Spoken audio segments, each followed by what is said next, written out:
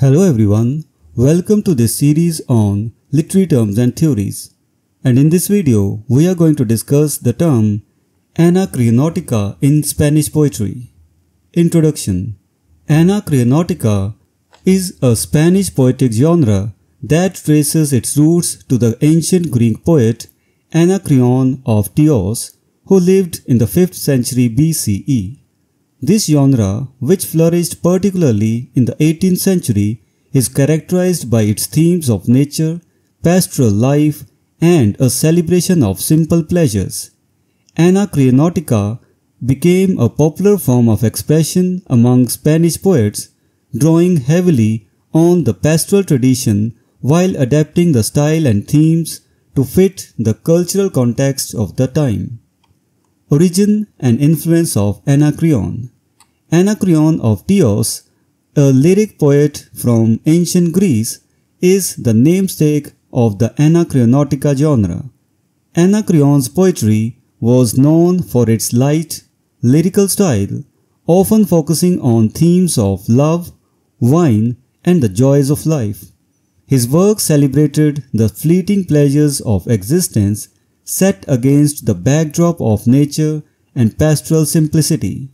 These themes resonated with later poets, particularly in Spain, where the genre found fertile ground. Development of Anacreontica in Spain. The Anacreontica genre gained popularity in Spain during the 18th century, a period marked by a revival of classical forms and ideas.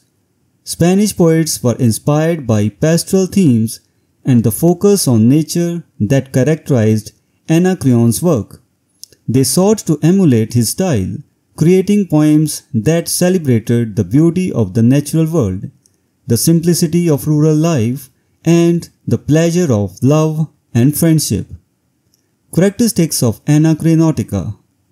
Anacreontica poems are typically short and lyrical, often employing a simple and direct language that reflects the pastoral life they depict.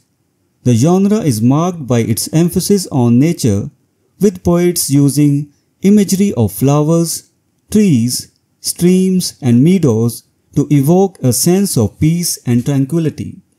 Love and friendship are also central themes, portrayed as pure and uncomplicated, much like the natural settings in which the poems are often placed.